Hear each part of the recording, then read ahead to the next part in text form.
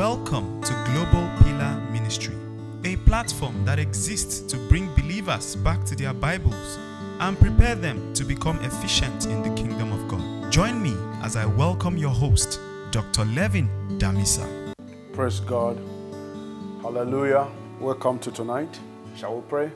Father, I want to thank you, Lord. I want to appreciate you. We thank you for tonight. We thank you for your message.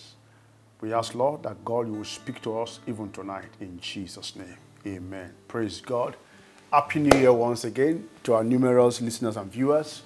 And I want to especially thank you for all the birthday wishes of last Saturday. It's good to turn a year older, healthy, and by the grace of God, strong. So I want to thank you for the gift. Thank you for the offerings that are coming into the work to support the work of God. We are still continuing with our Family Dynamics series, and we are trusting God that this year will not be an ordinary year to every family. We are on a mission to rescue at least 1,000 families from the grip of darkness, from the grip of societal influence. We are on a rescue mission, at least 1,000 homes with the multiplier effect be saved, be delivered from crisis, because as we learned in our previous episode, God deals with family. Even for Christ to be born, he needed a family.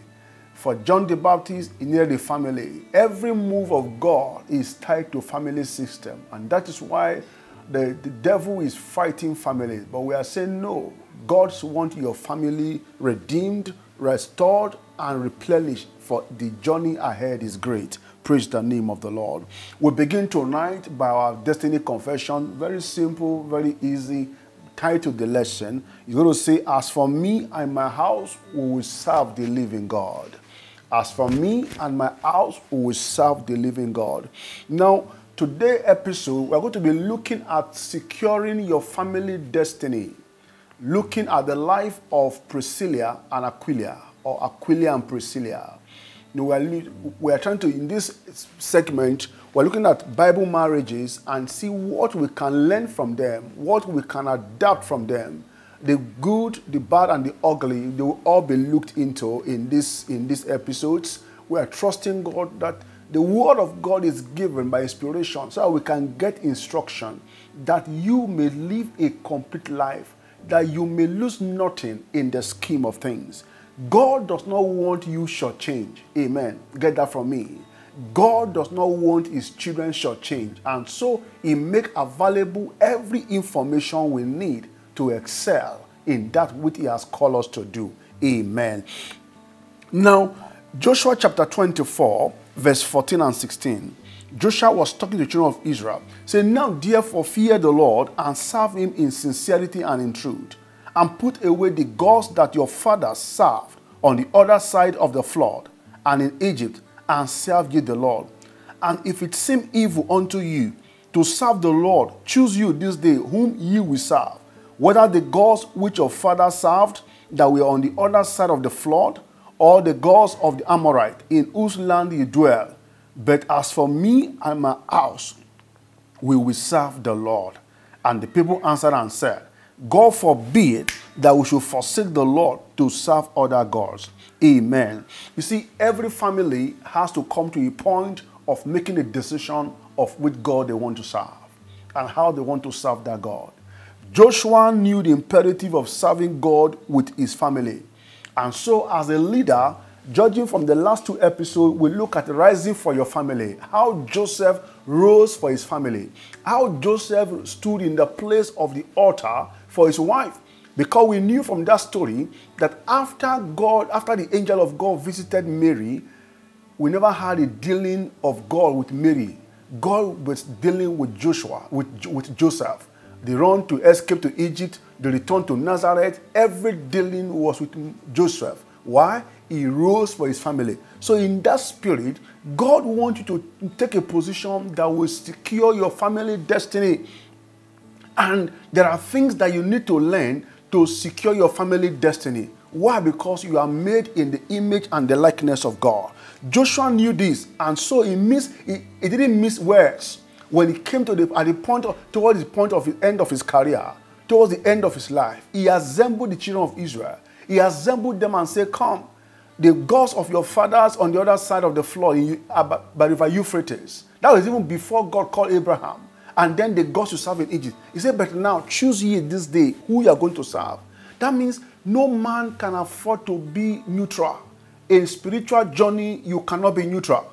If you are neutral, you will lose on both sides. You must take a stand for God or against God. And so Joshua said, choose ye this day. He could not be dissuaded by the crowd. He knew better. And so if you know better, you must do your best. Amen. If you know better, you must strive to do your best. And that's what Joshua did. And to understand why it's important to secure your family, you may say, but I'm not married. But I'm telling you this tonight, that you must not be married to take that position. Your heart disposition is what God looks at. And I will prove that to you when you go to the book of Genesis chapter 18. Genesis chapter 18 verse 19. God was speaking concerning Abraham. He said, for I know him, that he will command his children and his household after him, and they shall keep the way of the Lord, to do justice and judgment, that the Lord may bring upon Abraham that which he has spoken of him. Now, this was the time where God wanted to destroy the land of Sodom and Gomorrah, and God said no. Even though Abraham had no child of his own, even though Abraham has not received the child of promise, he said, but I will not hide this from Abraham. Why? He said, because I know he will command his children and his household after him. That means God already saw the state of the heart of Abraham as a man who was going to secure the destiny of his family, as a man who was going to take the side of God in his family matters. Long before Abraham had a child, God said, I know he will command.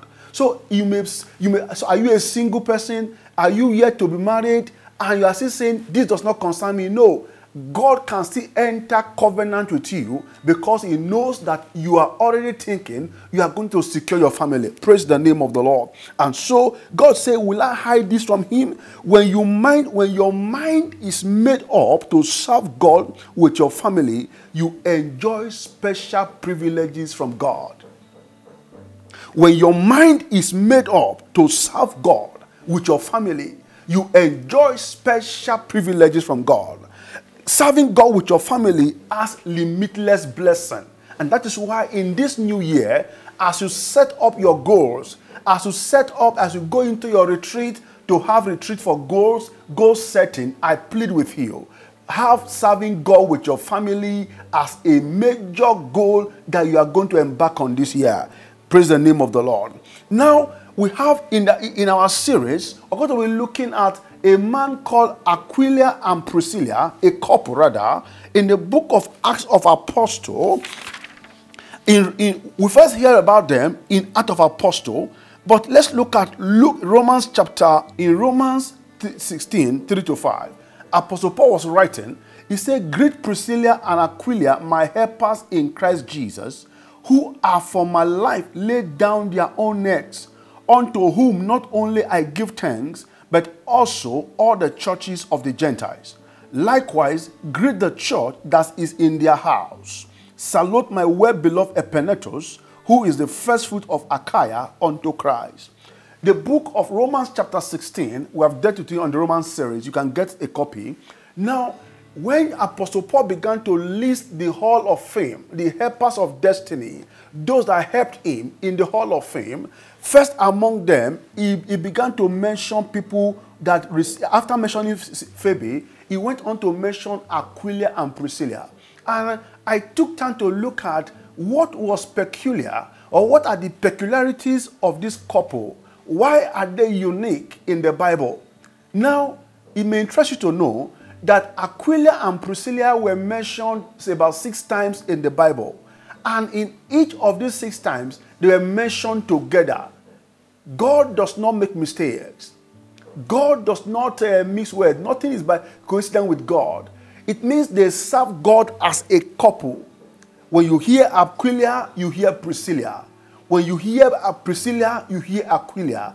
They give us a picture, they gave us an example that a family can serve God together, that a husband and a wife can be dedicated to God and still get result. Praise the name of the Lord. That it means that, and the Bible says they were commended because Apostle Paul said they were his helpers. Now, what that tells us tonight is that in the dealings of God for every minister, you are sent to support a minister. Praise the name of the Lord.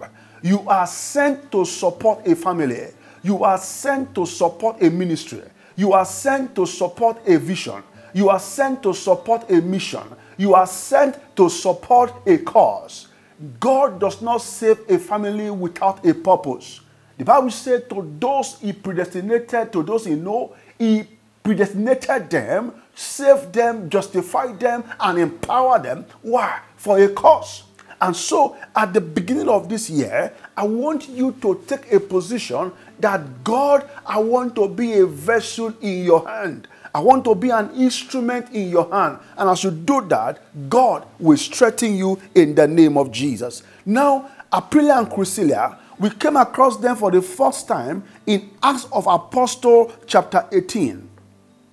In Acts 18, the Bible says, and after these things, Paul departed from Athens and came to Corinth, verse 2, and found a certain Jew named Aquila, born in Pontus, lately come from Italy, with his wife Priscilla, because that Claudius had commanded all Jews to depart from Rome, and came unto them. And because he was of the same craft, he abode with them and wrought, for by their occupation they were tent makers. This is not the first time we are having family business. Today is not uncommon, or it's common to see families, sons, Akenses and sons, Levins and sons, Deborah and daughters. You know, it's not new. The Bible says a man in the Bible, Aquila and Priscilla, had a family business. And they were tent makers. And to relate it to the language of today, they were like civil engineers. Now, it gives a picture that a family can actually run business in God's way and still support God's work without collapse of family values. It means that a husband and wife can still run a business together and still serve God. Praise the name of the Lord. Now, you could see from that scripture that one, Aquila and Priscilla were lovers of God. Now, having come from Italy to Corinth, Apostle Paul ran into them. And because Apostle Paul was also a tent maker, there was a connection. There was a connection between them. And that connection is so strong, or was so strong, that Apostle Paul stayed with them, and that became the beginning of a lifelong relationship. God does not bring people your way for nothing. God does not bring people your way for naught. No. God does not bring people your way by accident. Every man that God brings your way is tied to a purpose. Every woman God brings your way is tied to a purpose. It is the abuse of that purpose that causes crisis. It is not understanding the purpose of why God sent men to you that bring about abuse. The Lord will give us insight in the name of Jesus. Now the Bible says that Aquila and Priscilla were lovers of God. They were hardworking couples. They were homeowners, and they had a church in their home. Now there's something they did that is very, very striking. In that book of Acts chapter 18, when you go to verse 24, you begin to see how useful this couple were in the hand of God. Now, I want to let you know that it is not mandatory that everybody will be in the limelight in the ministry. Every believer will not be in the limelight, but you are commanded to shine as light in the domain you occupy, in the corner you occupy, in the business you occupy, in the office you occupy. You are called to be light. You are called to be a benchmark staff. You are called to be a benchmark personnel. You are called to be excellent performer in your duty. Why? Because you are the light and the salt of the earth. That was the disposition of Aquila and Priscilla. The Bible says, in verse 24, and a certain Jew named Apollos, born in Alexandria, as Egypt, an eloquent man and mighty in the scriptures, came to Ephesus. This man was instructed in the way of the Lord, and being fervent in the spirit, he spake and taught diligently the things of God, knowing only the baptism of John. And he began to speak boldly in the synagogue, whom when Aquila and Priscilla had heard, they took him unto them and expounded unto him the way of the Lord more perfectly. Praise the name of the Lord. Now you can see the value of this couple here. They enter a church and they met a man called Apollos, who was mighty in scripture. And they sat down, they listened to him. They didn't despise him. They didn't look down on him. They listened to him, and the Bible says something. They took him aside. They saw the gaps. They acknowledged the gap. They saw that he was not as deep as he was, even though he was gifted. That brings to understanding that gift need to be developed. Talent need to be trained. Talent need to be owned. You don't say, I'm a talented artist, and you go to sleep. You don't say, I'm a talented singer, and you stop doing voice training. You don't say, I'm a talented writer, and you stop reading. You don't say, I'm a talented preacher, and you stop praying and studying. Every talent needs to be developed. So when they saw that gap in Apollos, the Bible says they took him aside. They had deep knowledge of the scriptures, yet they were humble. They stayed on their calling. And what was their calling? To help other ministers. To secure your family destiny, stay in your calling. You don't need to dabble. They didn't pick up the Bible and say, we are going to be preacher. We know it more than Apollos. No, rather, they took Apollos aside. He dwelt with them for some time, and they built him up. It's like they brought him to their Bible school. It's like bringing him into tutorials. It's like bringing him into a place of tutelage. And the Bible says they stay on their calling. They were humble enough to stay with the congregation. Why? They saw potential in Apollo. And I want to let you know, as I begin to round up, that this Apollo became so powerful, Apollo became so great in his calling, that in the church of Corinth, you will see in 1 Corinthians chapter 3 that the church of Corinth will now begin to say, I'm of Apollos, I am of Paul. That tells you the multiplier effect of the effort of Aquila and Priscilla. They so much developed his gift. They so much helped him that he became a preacher with many converts. I want to ask you tonight, who are you investing in? What are you investing on this year? By the end of 2024, what will you say you have done for the kingdom advancement? Who will you say you have influenced positively for the gospel of Jesus? Who will you say you have touched? Permit me to say here that Apollos became so mighty in scripture that the Bible says he made many converts among the Gentiles and the Jews. To such that in the church of Corinth, some now say, I'm of Apollo, I'm of Paul. And Paul now said, come on, you are carnal. You don't need to say I'm Apollo. Apollo I plant, Apollo watered, and God gave the increase. Meaning that Paul even came to understand that Apollo's gift was not a gift to be looked down on. Why? Because a couple choose to invest in the right person. I want to challenge you tonight as I begin to round up that as a couple, as a family, make up your mind to secure the destiny of your family this year. Make up your mind to stay in your calling.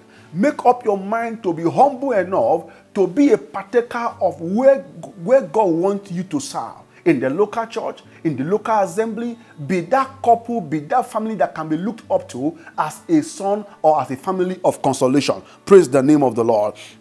In 2024, serve God as a couple, as a family. Identify a project, identify a pastor, identify a teacher, a potential youth, and invest in their life. You will not lose your reward.